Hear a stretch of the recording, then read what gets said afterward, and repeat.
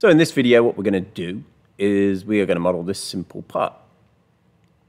And I'm going to show you my thought process, how I go through creating a model, why I might want to use dynamic data, or why I might not want to use dynamic data. So first things first, let's show you which version of FreeCAD I'm using.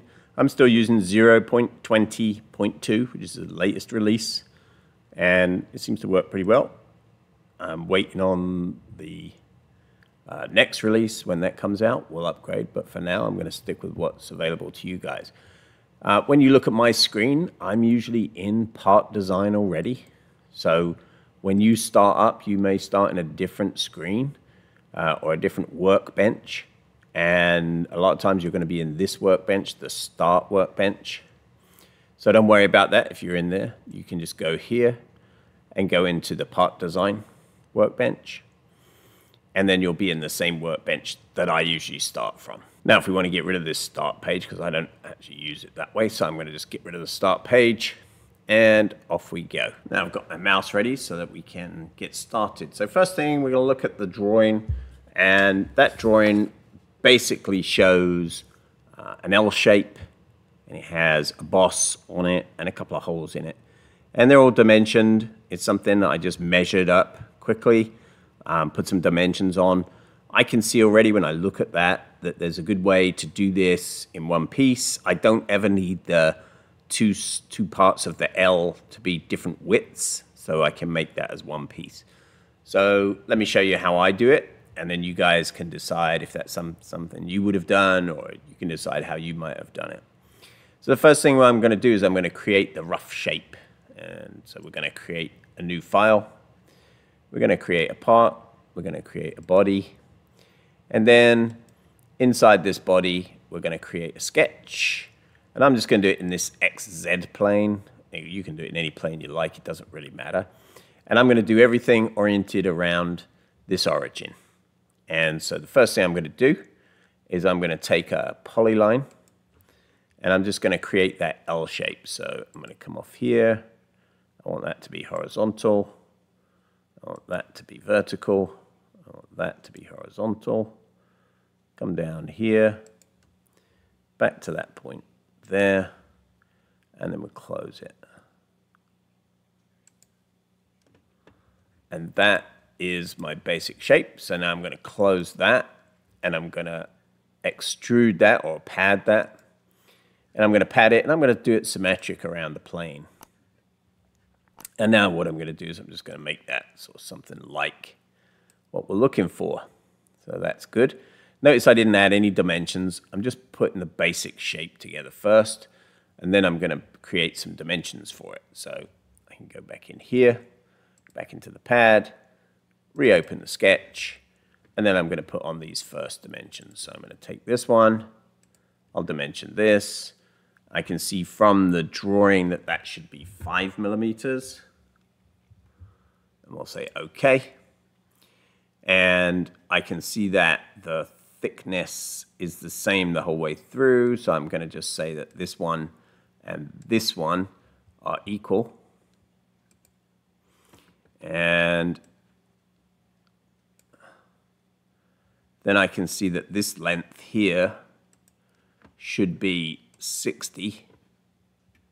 So we're going to make that 60. And this length here should be 55, so we'll make that 55.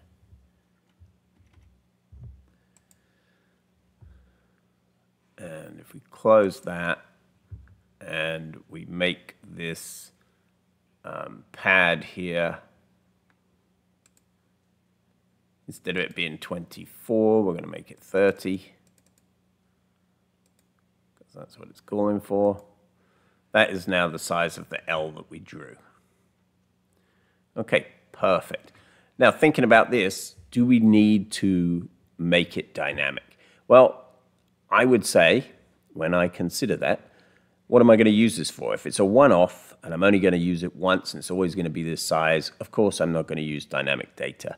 But if it's something I might want to tweak, or I might want in different sizes, or I might want to make multiples of them in different sizes, or just slightly different sizes, then yes, I would use dynamic data. So let's do that. Okay, so to do dynamic data, what we need to do is go into the dynamic data workbench, and we're going to add an object, which is our dynamic data object. And then we're going to add some dimensions. So we're going to do a length, and we'll call this one width. And that'll be the width of our L. And we'll say apply. And then we want to make a second one, which will be thickness. We'll say apply. And notice I'm not putting any values in yet. I haven't added any dimensions. You can do that now, or you can do that later on. So I'll show you how we do one now. So we have our thickness, we have our width, and we're going to have our height. And that height would be 55. And we'll apply that. And then we're going to have our length. It'll actually just be called length, and that's 60 for now. And we'll apply that. So, okay. And here's all our parameters here, all our dynamic data. And I can just go in there and I can say that length that we were looking at is, oh wait, I have two lengths. Hold on one second. I'll change that. Okay, so if I want to get rid of this length 1, I'll just hit this delete something, click on that DD length 1 and get rid of it. I'm not sure what that was supposed to be. So we have our thickness, we have our height, our width, our thickness is 5. So we can make that 5. And our width is 30 for now, and we'll make that our width. So there we have all the dynamic data with all the dimensions in it already, and we can move from there. Okay, so let's apply that dynamic data to our sketch. So if I go into the sketch, and I know this one here, I'm going to edit him, go in here, we'll say DD, and this one is our height.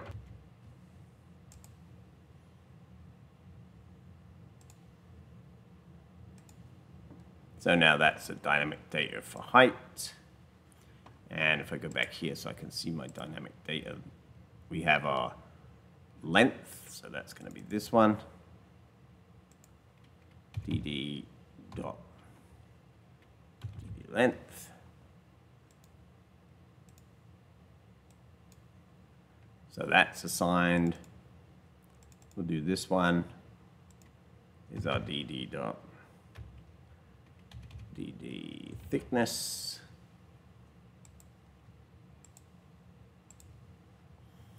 And then we'll close that. And now we'll go to our pad and we'll make this one DD.DD width.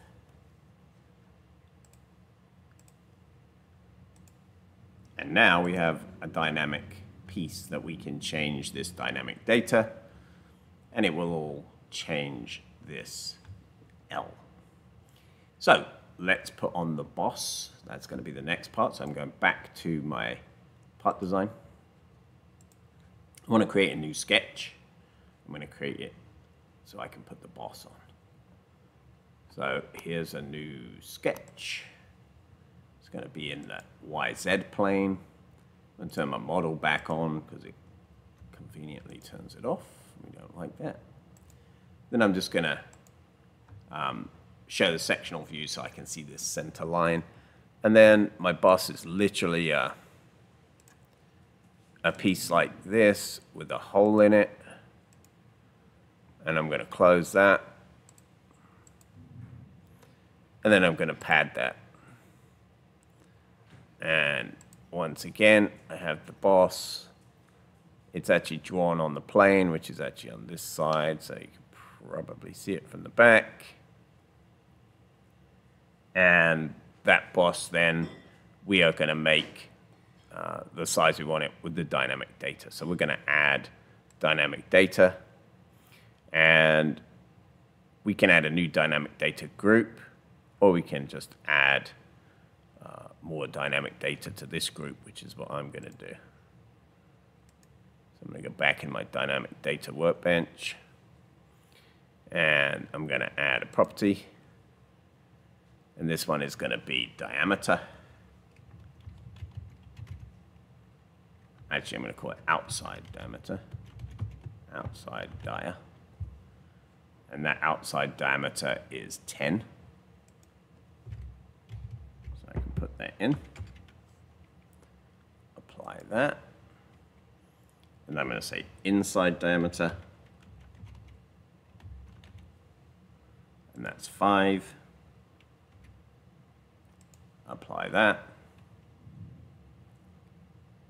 And then I want to say boss height. So I'm going to call it boss height. And that is also 5. Say OK.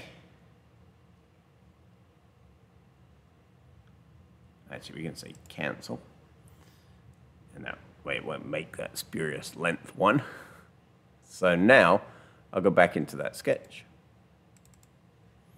And I'll dimension this.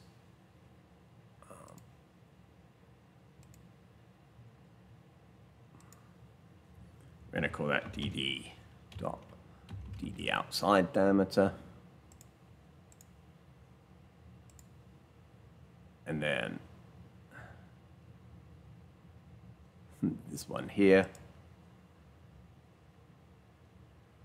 we are going to call DD dot DD inside diameter.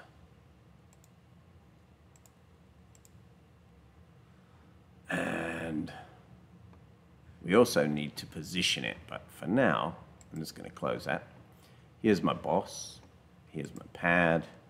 So I'm going to take that pad and make that DD dot boss height.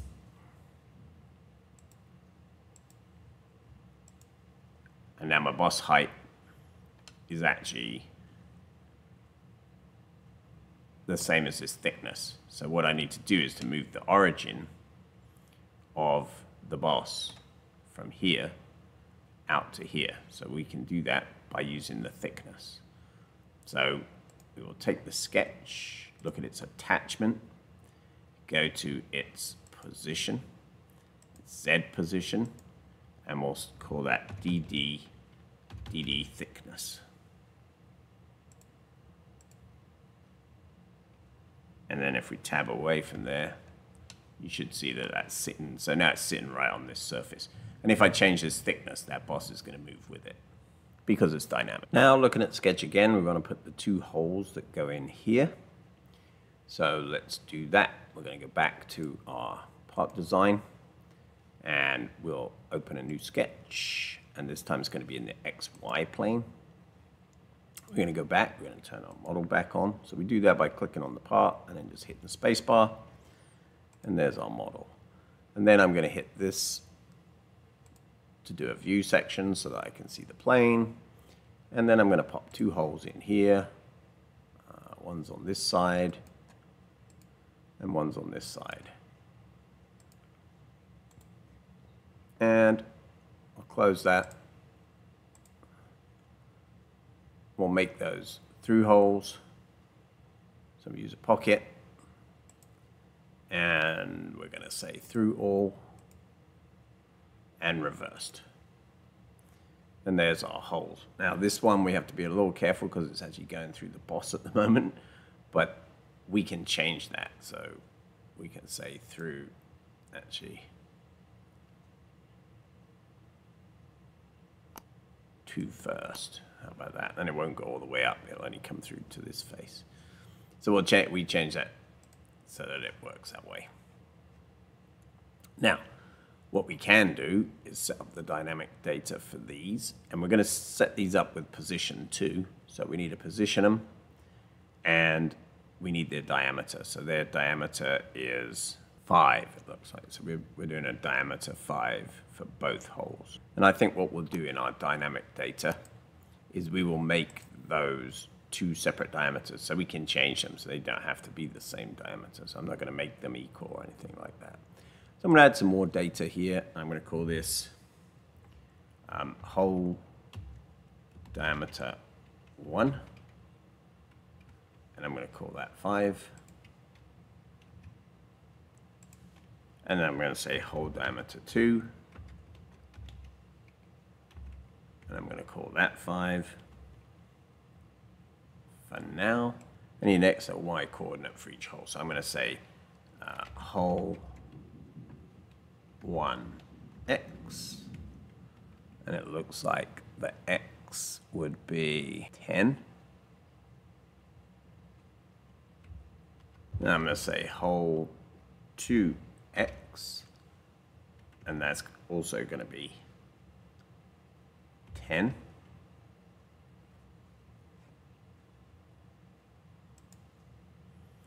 And I'm going to say hole 1y. And that looks like it's going to be 6. And hole 2y. I'm going to call that 6 right now. And so that gives us some more dynamic data that we can use, and we can use it from here. So let's go back into part design. Now I'm jumping back and forth just so that you can follow along. Obviously, if you know exactly what you're doing, you can do all this in one go, be a little bit quicker.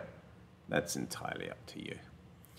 Okay, so I know that my part, and I'm going to turn the model back on so we can see it.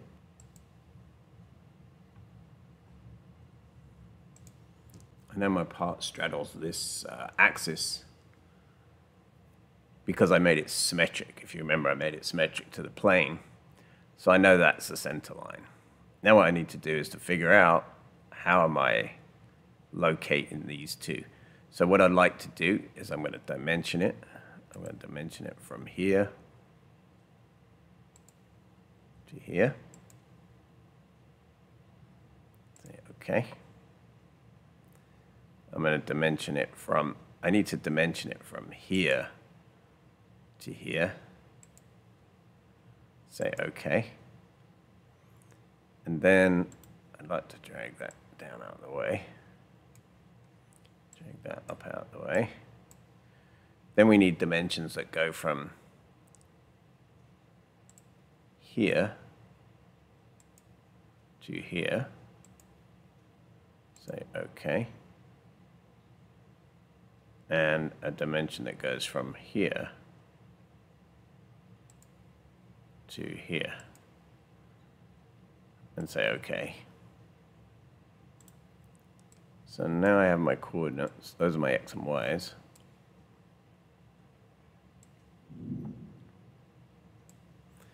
And then I want to say this has a dimension. And we'll say okay for that. And this one has a dimension.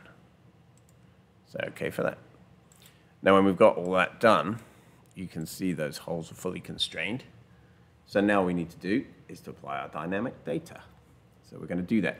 This one's easy because this is going to be our, let's just open up our dynamic data. Our hole 2x is going to be 10. So we're going to edit that one. There we go. It wasn't open for some reason, but now we've got it. dd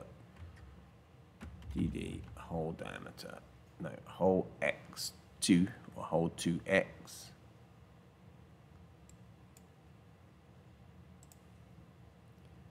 We'll say okay. So that one's done. Now this one is going to be a little bit different because its x is 10 from there. So this is going to be that length minus 10. So minus is x. So there's a little bit of math we need to do here. So we're going to apply that. We'll go to this dimension. And this one's going to equal dd.dd length minus dd.dd whole 1x. That should be 50. So that gives us 10 from there, which is what we wanted. So again, it's based on this length. We want it to be 10 from there, but we don't want to use this as a dimension point. So what we're doing is we're dimensioning from back here, but we're just calculating where that will be. And then from this center, so now the dimensions that we have are actually from the outer edge. So we know that this distance from here to here is our width divided by 2. And then we can do the width divided by 2 and subtract whatever that distance should be. So let's do that. So it's going to be dd.dd width divided by 2. So that would give us 15. And then we're going to remove or minus dd dot whole 2 y. dd dot dd whole 2y. It's better if you pick them off here, to be honest with you. That way you don't mistype it. So that's going to give me 9. And I'll say OK.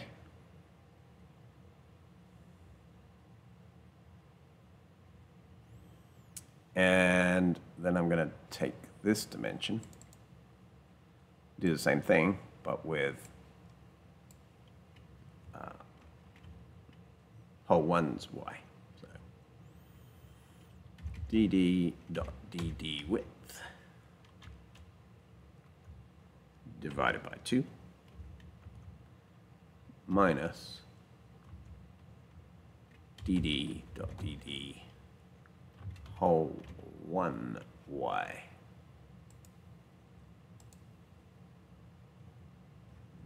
And say OK.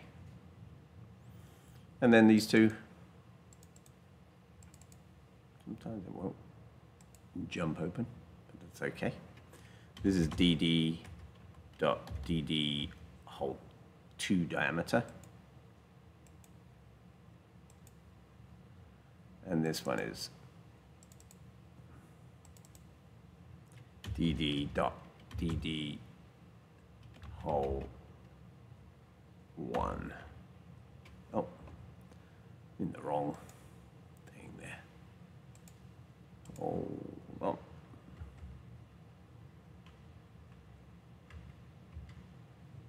Whole diameter 1. And for now, those are the same dimension, but we can change them. So that looks good, that looks good. Let me just check my dynamic data, because I think my y should have been 6. 15 minus 6 is 9. Yeah, that's correct. Perfect. So everything looks good. And we will say close. And now these holes are dynamic. They're driven by dynamic data. And we can modify them as we please. So we separated them so they can be different size holes. Now the final thing is we have to locate this boss. And so we're going to do that. We know it's 30 millimeters from here. So we'll just go in and locate that now. And what I'm going to do is go back into my dynamic data. And I'm going to add another feature. And it's going to be boss height.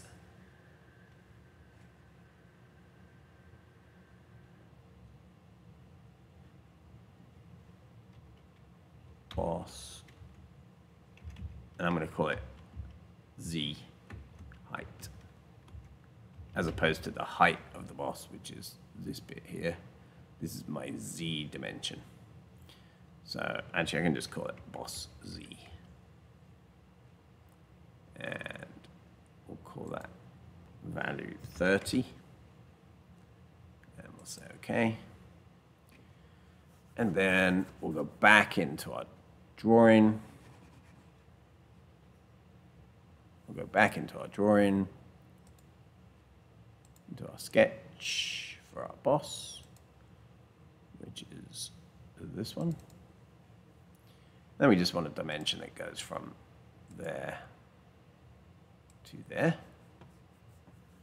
And it's actually going to be dd.dd height minus dd.dd boss z, which is 25, because it's 30 from the top, the whole thing is 55, so that'll get us right in the right spot. And then we'll close that. So that's what we have. And now we have a fully dynamic part that we drew. And if we want to change it, of course, we can go into our dynamic data. And if I want that boss to be a bit bigger, I can look at my dynamic data here and say my outside diameter is going to be 15. And there, my boss has changed. And if I want my boss height, so I want to move that up. So my boss Z right now from here down to here is 30. If I make it 20, move my boss up. And so everything is dynamic and is driven by this dynamic data. And we can create the part as we want it to be. So if you've enjoyed this video, if it makes sense to you, if you have fun with it, give us a thumbs up. If you have any comments, if you have any questions, feel free to leave those below. I will answer them. I answer every comment that people make, even if it's only a thank you. Depends what the comment is. But I try to help. If somebody has any problems, I try to help them to solve it. I do believe that this is a good way for you guys to learn FreeCAD. I want everybody to understand, be able to work with FreeCAD, because I think it's a good tool, and I really support the software. I think it's a great piece of software. It's phenomenal to actually have access to a CAD system like this that is free. Also, if you haven't done so already, a lot of people watch my channel and they don't subscribe. Now, you'd be doing me a favor if you would subscribe. I am trying desperately to get this channel to be a little bit bigger than it is. We're already at 17,500 subscribers, but I'd like to get a little bigger than that. One of the reasons is from the subscriptions, I can generate more views, and from the more views, obviously you get a little bit of advertising revenue, and it helps me then to buy equipment. I need to upgrade my laptop. That's coming up, and obviously I'd like to be able to do that and do that through the channel, so that I have a dedicated laptop that I can do these videos. I apologize for the lack of production lately. I started a new job, and it's taken a lot of my time, but I've figured out a way to actually get some time to be able to do this. So again, if you've enjoyed the video, thumbs up, give it a subscribe, give it the old like, and let me know if you have comments. The comments help too. If you just have a comment, the more comments you get, the more YouTube's algorithm will promote your video and it will get out there. So please feel free to leave comments. Thanks, and I will see you in the next video.